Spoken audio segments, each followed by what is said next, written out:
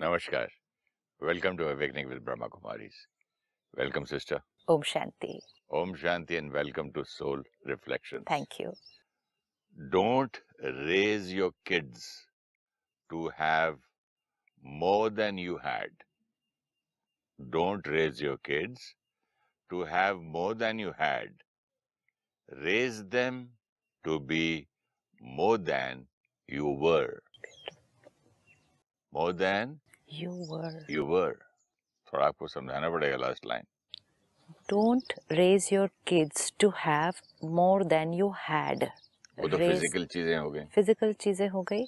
मतलब एक बहुत प्योर इंटेंशन होता है पेरेंट का कि मुझे जो जो मिला मुझे अपने बच्चे को उससे ज्यादा देना है. मैं एसी में नहीं सोया, मेरे बच्चे पैदा होते ही मैं फर्स्ट क्लास में नहीं जा सका, वो शुरू से फर्स्ट क्लास में जाएं. Yes. सब कुछ मेरे बच्चे को जो मुझे नहीं मिला उससे ज्यादा मिले. It says don't raise your kids to have more than you had. Raise them to be more than you were. मतलब तुमसे अच्छा, तुमसे शक्तिशाली. मतलब अपने बच्चों को फिजिकल कंफर्ट ज्यादा न दो, उनको अपने से ज्यादा इमोशनली स्ट्रॉन्ग बनाओ. Emotionally spiritually strong. हाँ. More than you were. मतलब उनकी बाह्य कंफर्ट्स को बढ़ाने की बजाय उनकी आंतरिक शक्ति को बढ़ाओ. ये न सोचो कि मेरे पास जो नहीं था वो सारा मैं इनको आज दे दूं. ये सोचो कि जो शक्ति की कमी मेरे अंदर थी वो भी मैं अपने बच्चे की बढ़ा दूं. कमजोरियां थी, हाँ, मेरे बच्चों में ना आए. इन दोनों चीजों का क्योंकि एक दूसरे से कनेक्शन है. जितना we will raise our kids to have more than we had, they will be weaker than what we were. आज कहते हैं ना स्पॉइल्ड ब्रैट. एडिक्शंस बढ़ेंगी ना, डिपेंडेंसीज बढ़ेंगी. आपने अभी पिछले एपिसोड में कहा कि एक 2-3 साल के बच्चे के लिए मेड ने कहा ये एसी के बिना नहीं सो सकते, क्योंकि उस बच्चे को पहले दिन से वो कंफर्ट देना is fine. we have to be able to balance what we are doing. जब मैं बात करता तो लोग कहते हैं मैं तो अपने बच्चों को राजा की तरह पालूंगा. मैं अपने बेटे को राजा की तरह पालूंगा. आज हर पेरेंट को ये लाइन ले लेनी चाहिए. लेकिन राजा की तरह पालूंगा डज इट मीन कि राजा की तरह उसको सिर्फ आराम, धन, ये सब कंफर्ट्स देने हैं, या राजा की तरह उसको राज्य करना सिखाना है अपने ऊपर. उसको राजा बनाएं, अपने बच्चे को राजा बनाएं. और राजा वो जो अपने मन, बुद्धि, कर्म, इंद्रियों पर राज्य कर सकता है. बहुत अच्छी बात. राजा तो वही होगा ना. राजा वो जिसका अपने ऊपर अनुशासन है और फिर वो परिस्थितियों और लोगों को भी संभाल सकता है. जो मेरी अपनी इंद्रियां हैं उन पे मैं राज कर सकूं, तभी तो रियल राजा राजा है. हूं. लेकिन अगर देखा जाए तो पुराने जो राजा का शब्द आया है, किंग्स, अपने बच्चों को कितना फिजिकल काम करवाते थे. मेरी माँ मुझे, मैं छोटा था जब कहानी सुनाई थी, बोले पुत्र एक आदमी खड़ा था अपने बच्चे को लेके, बोले नीचे देख रहा था. तो नीचे देख रहा था, एक घोड़े पे लड़का था, एक घास काट के खोद रहा था जमीन. तो बोल बेटा उसका कौन सा हुआ. तो मैंने बोला वो तो नेचुरली जो घोड़े पे है. बोले नहीं, वो बेटा उसका वो है असली, जिसको प्यार करता है, वो जो जमीन खोद रहा है, खेती लगा रहा है. मतलब जिससे वो मेहनत करवा रहा है, जिसको वो अलग अलग वातावरण में रहने की आदत डाल रहा है, जिसको वो लाइफ के उतार चढ़ाव को फेस करने की ताकत दिला रहा है, वो उसका बेटा है. और उसको कल मालूम भी होगा कि गरीब किसान कैसे मजदूरी करके कमाता है, खाता है, तो उन पे फिर जुल्म भी नहीं करेगा फ्यूचर में. यस. तो पहले समय की जो आपने बात की कि राज्य घराने के बच्चों को भी तो गुरुकुल में भेजा जाता था ना. सही बात है. वो आश्रम में रहकर पढ़ते थे. वो एसी कमरों में और एसी स्कूल बसेस में और एसी स्कूल्स में नहीं पढ़ते थे.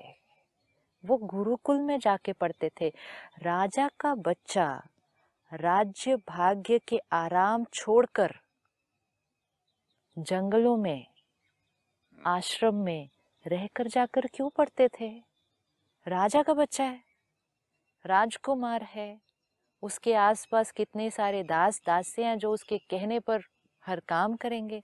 उसको तो पानी का ग्लास भी अपने आप उठाना नहीं पड़ेगा। और उसको बचपन से गुरुकुल में भेजा गया, जहां उसको लकड़ी भी काटनी है, खाना भी अपने आप बनाना है, पानी भी लेकर आना है, पढ़ाई तो करनी करनी है, लेकिन ये सारे काम भी अपने आप करने हैं। क्यों? राजा का बच्चा है। तो राजा अपने बच्चे को सही मायने में राजा बना रहा है, क्योंकि राजा वो जो स्पिरिचुअली एंड इमोशनली स्ट्रांग है, क्योंकि राजा को आगे जाकर प्रजा को चलाना है ना। जो नॉट ओनली दैट, उसको हर चीज का एक्सपीरियंस भी होना चाहिए, अनुभव। शासन, शासन जिसने करना है, शासन, अनुशासन के बिना कोई शासन नहीं कर सकता। अपने ऊपर राज्य करे बिना प्रजा को नहीं संभाल सकता। लेकिन अगर वो राजा का बच्चा खुद छोटी छोटी आदतों का गुलाम है, छोटी छोटी आदतों का गुलाम है, तो वो प्रजा पर राज्य कैसे करेगा? तो इसीलिए राज्य घराने के बच्चों को स्ट्रॉन्ग बनाने के लिए, physically strong, emotionally strong, intellectually strong and most important spiritually strong. क्योंकि जब स्पिरिचुअली स्ट्रॉन्ग होंगे, आत्मा स्ट्रॉन्ग होगी, तब बाकी तीनों चीजें होंगी। Emotionally, physically, intellectually, socially strong. ये सब कुछ बनाने के लिए उनको तो राजघराने के कंफर्ट से दूर भेजा जाता था, दूर ही बिगड़ भेजा जाएंगे था। नहीं तो। They have to learn everything, and most important, they have to learn to be in every kind of situation and every environment. Strong उसी को बोलेंगे हम। इमोशनली स्ट्रॉन्ग किसको कहेंगे? जो किसी भी वातावरण, कैसा भी व्यक्ति, कैसी भी परिस्थिति में रहता हुआ स्टेबल रहेगा, उसी को इमोशनली स्ट्रॉन्ग कहेंगे। रिएक्ट नहीं करेगा, स्टेबल रहेगा, अडेप्ट करेगा, एडजस्ट करेगा उस वातावरण में और लोगों के साथ जिएगा। तब वो व्यक्ति रिश्ते भी निभा सकता है, करियर के उतार चढ़ाव को भी फेस कर सकता है, क्योंकि उसको सब वातावरण और लोगों के साथ रहने की आदत। ये आदत कब पड़ेगी? आज से कुछ 50 साल पुरानी बात है। मेरे पिताजी के मेडिकल स्टोर था, उसमें मैं ऐसे बैठा था, तो एक छोटा सा लड़का आया कुछ खरीद मांगने के लिए। बोले ये हमारी दुकान में ये शॉर्ट हो गया, तो ये हमको ये वाली दवाई दे दीजिए। तो बिल बना दिया और ले गया वो। तो मेरा सीनियर स्टाफ वो मेरे से कहता है, आपको मालूम है ये कौन था? तो बोले फलाने फलाने फलाने सेठ का बेटा है। तो बोला तो उसकी तो 10 दुकानें हैं। तो बोले हाँ, लेकिन वो ट्रेनिंग करने के लिए इस दुकान में उसने बाप ने भेजा है। अब देखो आज दौड़ता हुआ पियोन की तरह खरीदने आया है, जाएगा, झाड़ू लगाएगा, सफाई करेगा। उसके बाप ने बोला था उसको, अपने दोस्त को, तू उसको रख अपने पास, लेकिन बिल्कुल स्टाफ की तरह, खाना भी उसको स्टाफ का ही देना। This is making your child stronger than you were, rather than giving him more than you had. This is what it is. This is a very beautiful line. आज हम सब फिजिकल कंफर्ट्स दे रहे हैं, हम चाहते हैं कि हमारे बच्चे कंफर्टेबल हो। आज हमारी प्रायोरिटी होनी चाहिए हमारे बच्चे स्ट्रॉन्ग हो। Strong and comfortable is to different things. अगर उनको उन कंफर्ट्स के बिना रहने की आदत आज से नहीं पड़ी, तो आप जीवन भर उनको कंफर्ट तो दे पाएंगे, लेकिन आप उनको आगे स्ट्रॉन्ग नहीं बना पाएंगे emotionally. That's why it's a very beautiful line. Focus and priority. Make your child stronger than you were, rather than give them more than what you had. ये तो एक मंत्र होना चाहिए आज हर पेरेंट के लिए कि हमारी प्रायोरिटी क्या है। तो हमें अपने बच्चों को हर प्रकार की सिचुएशन, सब तरह के लोगों के साथ और हर तरह की सिचुएशन में एडजस्ट करना सिखाना होगा। उनको सीखना होगा कि एसी में भी सो सकते हैं, एसी के बिना भी सो सकते हैं, दोनों आना होगा। इसीलिए हमको जब स्काउट कैंप्स में भेजते थे, Yeah.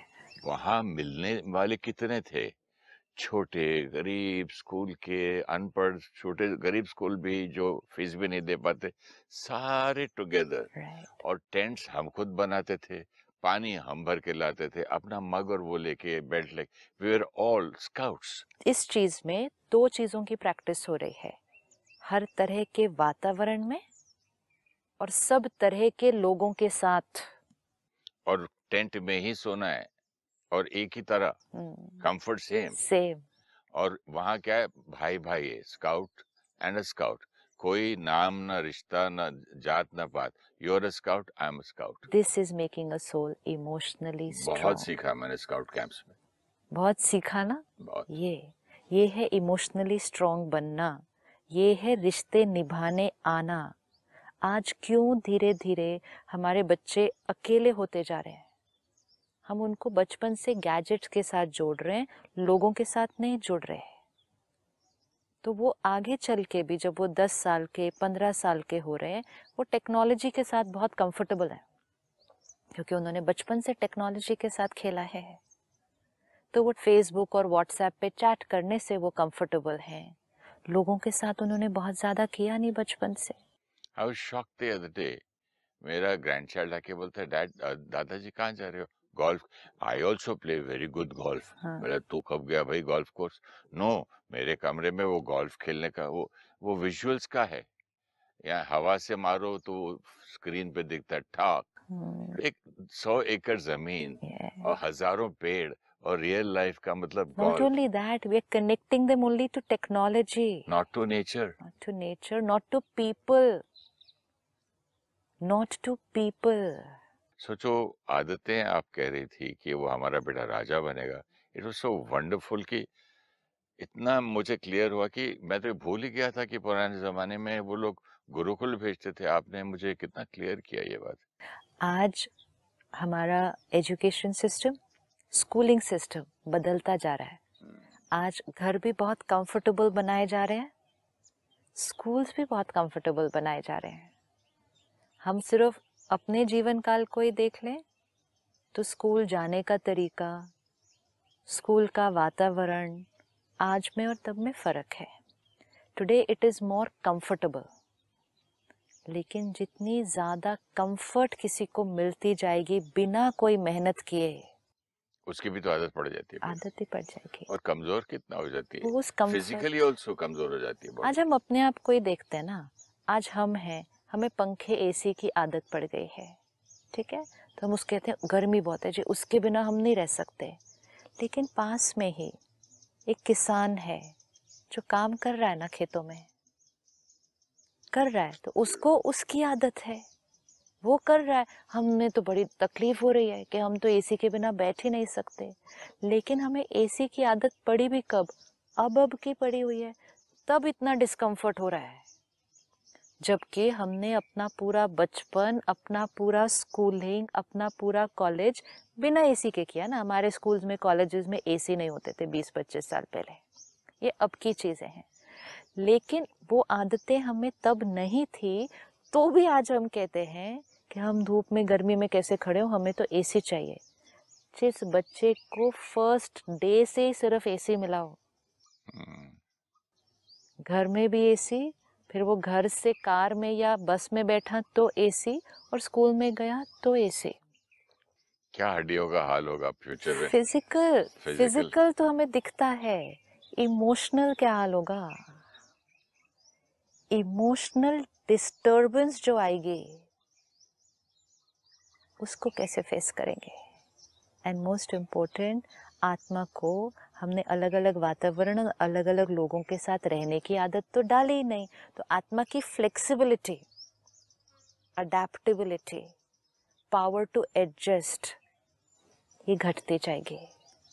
इसीलिए वो लाइन है, make them stronger then you were.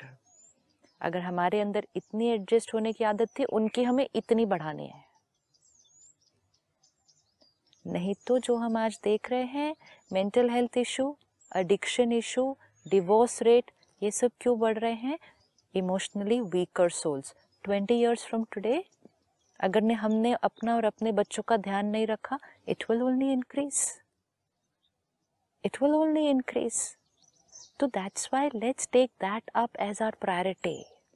अब जो हमने पिछली बार बात की, आदतें जो हमने उनको डाल दी हैं इस तरह से, सिंपल आदत हमने देखी, टेक्नोलॉजी के साथ खाना खाना. Let every parent today take their time, talk to doctors, talk to everyone that you need and just first find out कि क्या ये आदत सही है. पहले तो ये कर लें, इन्फॉर्मेशन ले लें चारों तरफ से. इतनी इन्फॉर्मेशन मिलेगी कि वो आंखों के लिए क्या कर रही है वो स्क्रीन, वो ब्रेन के लिए क्या कर रही है वो स्क्रीन, वो माइंडफुल ईटिंग नहीं हो रही तो शरीर के लिए क्या कर रही है, और ये साथ साथ आत्मा की जो विल पावर कम हो रही है वो तो घट रही है. ये सब चीज़ें जब हमें अंडरस्टैंड हो गई तो सबसे पहली चीज़, the parent has to take up the responsibility. ये आदत तो जानी ही है, ये लाइन हटानी पड़ेगी, ये आदत तो छूट नहीं सकती. लेकिन अगर मैं अपनी आदतें पहले कंट्रोल करूं, तब जाके बच्चों को भी बोल सकता हूँ ना. मैं सिगरेट पीऊं और बोलो बच्चे को, देखो तुम नहीं पीना, बच्चे अच्छी नहीं चीज है. तो first we have also to have discipline somewhere. We have to have discipline, वो है. लेकिन जीवन में कई चीज़ों के अंदर हमारा डिसिप्लिन है, लेकिन अभी सेम डिसिप्लिन हमें उनके अंदर भी इनकलकेट करना है. एक पेरेंट बहुत डिसिप्लिन्ड है, सुबह 5 बजे उठते हैं, मेडिटेशन भी करते हैं, योगा भी करते हैं, जिम भी जाते हैं, वॉक भी करते हैं, ड्रिंक नहीं करते, स्मोक नहीं करते, सात्विक लाइफस्टाइल है, लेकिन छोटे बच्चे को आईपैड दे के साथ में खाना खिला रहे हैं. ये कर रहे हैं. और आपने कहा अगर उनसे कहा जाए तो वो कहते हैं नहीं, उसके बिना वो खाना नहीं खाता है. नहीं, अगर उनसे कहा जाए तो ये कहते हैं, उनके ग्रैंड पेरेंट्स से कहूँ तो कहते हैं एटलीस्ट लेट हिम ईट ना, खा तो रहा है ना, पेट पे बेचारे के कुछ जाएगा नहीं तो बड़ा कैसे होगा. ठीक है, एटलीस्ट वो खा तो रहा है. मतलब हमारी प्रायोरिटी क्या है कि वो खा के बड़ा हो जाए, खाना खा ले और फिजिकली स्ट्रांग हो जाए. ये अलग बात है कि जब वो अवेयरनेस से नहीं खा रहा होगा तो वो शरीर के लिए भी बहुत अच्छी बात नहीं है, ये तो अलग चीज है. लेकिन हम समझते हैं एटलीस्ट वो न्यूट्रिशन अंदर तो गया. खाना खाना मन और शरीर दोनों का कॉम्बिनेशन है. सिर्फ शरीर का काम नहीं कि हमने उसके अंदर सिर्फ डाल दिया तो वो अपना काम कर लेगा. फिर भी अगर हमें लगता है कि चलो खाना तो खा लिया, फिजिकली स्ट्रांग तो हो गया, so then I need to tell my self कि I am making my child physically strong but emotionally weak. Is that okay with me? क्या ये सही है कि वो फिजिकली खाना खा ले, स्ट्रांग बन जाए, भले वो एडिक्शन के वश, उस आदत के वश इमोशनली वीक हो जाए? Is this right? और ये सब हम सिर्फ इसलिए कर रहे हैं क्योंकि हम 5 दिन की मेहनत नहीं कर सकते एक आदत बदलने के लिए. और इसीलिए जो आपने पिछली बार कहा था, raise stronger kids is easier than repairing broken adults. क्योंकि बड़े होकर आत्मा को इमोशनली स्ट्रॉन्ग बनाना कितनी मेहनत है, कितनी मेहनत है. उस बच्चे को इमोशनली वीक किसने किया? हमने किया. जब हमने कहा इन आदतों के बिना वो नहीं रह सकता, इस कंफर्ट के बिना वो नहीं रह सकता. 20 साल के बाद इस बच्चे को इमोशनली स्ट्रॉन्ग कैसे बनाएंगे हम? एक म्यूजिक टीचर के पास एक फादर 2 बच्चों को लेके जाता है सिखाने के लिए. तो एक छोटा था, एक बड़ा था. तो बोलने लगा ये तो फलाने फलाने पंडित क्या बहुत सिखाए जी, ये सिखाए जी, ये बिल्कुल नया है. तो फिर बोला जरूर, कल से आप लोग दोनों आ जाना. तो बोले इसकी क्या फीस लेंगे आप? बोले इसके मैं 50 रुपए लूंगा, इसकी 150 रुपए लूंगा. अच्छा. तो बोले ये क्यों भाई? नए बच्चे के लिए स्टूडेंट के 50, जिसको कुछ नहीं आता है, इसको तो आता है ना. तो बोला मुझे पहले उसको अनलर्न कराना पड़ेगा. Beautiful, no? See, we know everything. We all know this. And फिर भी चलते चलते हम अवेयर नहीं हैं. दर्जी के पास भी लेके जाओ तो बोलता है सर मुझे रिपेयर का कपड़ा मत दो, अब नया कपड़ा ले आओ ना सर. तो बच्चे को भी मोल्ड करना इज ईजियर। आज मेजॉरिटी प्रॉब्लम्स जो हम देख रहे हैं समाज में, रिश्तों में, हेल्थ में, it is because of emotional weakness and everybody is talking. आज प्रोफेशनली भी कॉर्पोरेट सेक्टर कहता है we want emotionally strong people. आज हम कहते हैं हम ईक्यू टेस्ट करेंगे, तो आज जो कैंडिडेट जा रहा है इंटरव्यू के लिए उसका ईक्यू टेस्ट किया जा रहा है। अभी एसक्यू हो गया, स्पिरिचुअल क्वेश्चन। क्यों स्पिरिचुअल क्वोशेंट इसलिए हो गया क्योंकि स्पिरिचुअल क्वोशेंट स्ट्रांग हुए बिना किसी का इमोशनल क्वोशेंट स्ट्रांग हो नहीं सकता है। हो नहीं सकता, क्योंकि स्पिरिचुअल क्वोशेंट मींस सोल कितनी स्ट्रांग है, दैट इज स्पिरिचुअल क्वोशेंट कि आत्मा कितनी स्ट्रांग है। अब आत्मा जितनी स्ट्रांग होगी, मन के थॉट्स, फीलिंग्स, इमोशंस उसी पे डिपेंडेंट होंगे। तो वीक आत्मा can not have a powerful and positive mind. Powerful soul will automatically have a powerful mind, powerful thoughts, stability, peace. वो तो connected हैं बिल्कुल। तो nobody, it's not possible for anybody to be spiritually weak, emotionally strong. And it is not possible to be spiritually strong and emotionally weak. ये हो नहीं सकता। मुझे लगता है कि बच्चों के साथ साथ पेरेंट्स को शादी से पहले भी एक स्कूल में भेजना चाहिए, हाउ टू रेज चिल्ड्रन।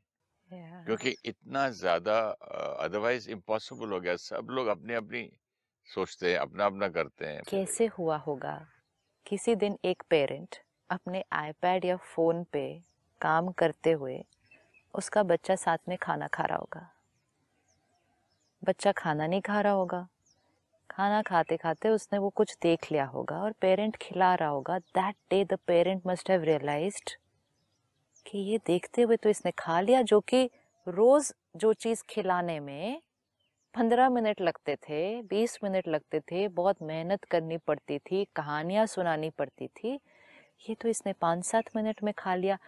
एक जगह किसी एक पेरेंट के साथ ये एक्सपीरियंस हुआ होगा ना। Everybody didn't start together. किसी एक ने दूसरे को कहा, तीसरे को कहा, शेयर किया, 5 बच्चों ने उस तरह से खाया, आज वो नॉर्मल हो गया। नॉर्मल हो गया। आदतें ऐसे ही बनती हैं। कोई एक आत्मा एक आदत बनाती है, एक ही, वो शुरू एक ही से होना होता है, सारे नहीं करते कभी भी इकट्ठे शुरू।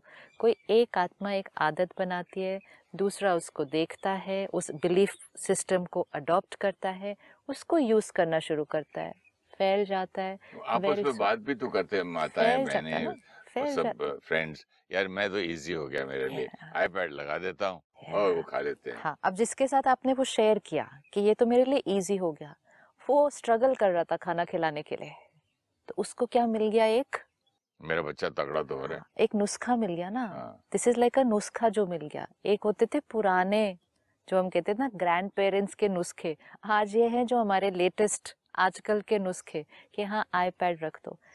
जब हमने एक नुस्खा अडॉप्ट किया, हमने क्या पॉज करके सोचा इसके कॉन्सिक्वेंसेस कितने हैं। कॉन्सिक्वेंसेस सोचे बिना नुस्खा अडॉप्ट किया और उसको आदत भी बना दी, अपनी नहीं अपने बच्चे की आदत बना दी।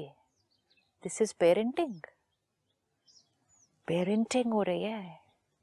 पेरेंटिंग मीन्स अपने बच्चे के हित के लिए हर चीज एक पेरेंट कर रहा है, और हित सिर्फ एक सेक्शन में नहीं हो सकता कि खाना तो खा लिया। ये हित नहीं है, हित है overall wellbeing of my child. ये हित है, ये पेरेंटिंग है, not overall weakening of my child.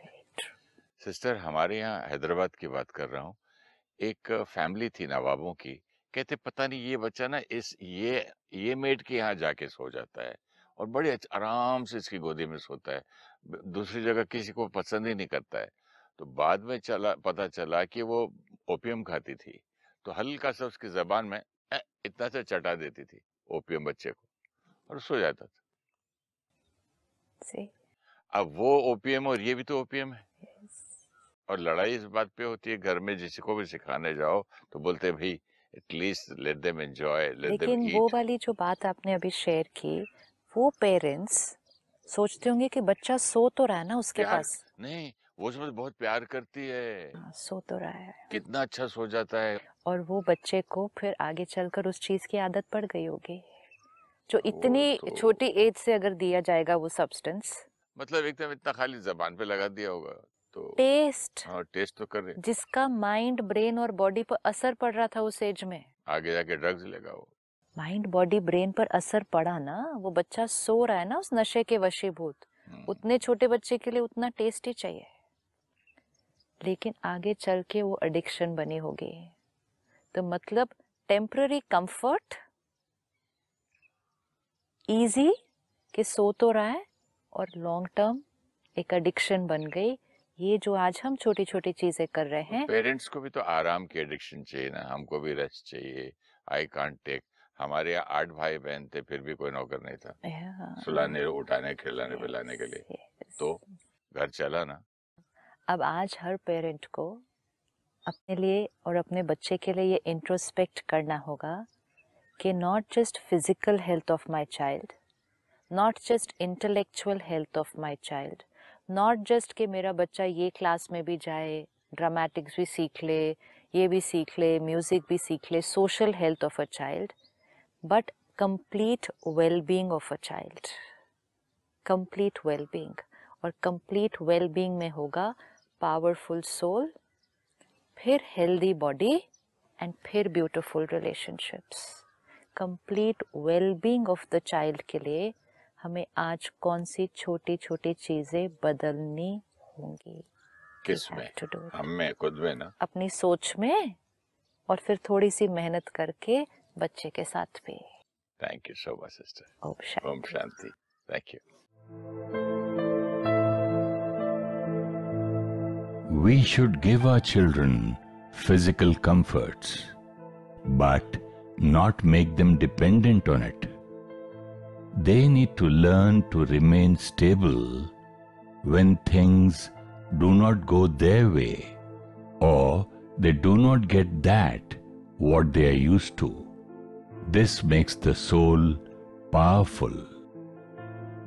We want our children to take care of their profession and families in the future. To effectively manage work and people later, they need to first take charge of their emotions and behavior. Self-discipline is the first stage of disciplining others. It takes only a few days of determination and sincere efforts to change a habit. The longer we live with that habit, we become emotionally weaker, and changing the habit will then take longer.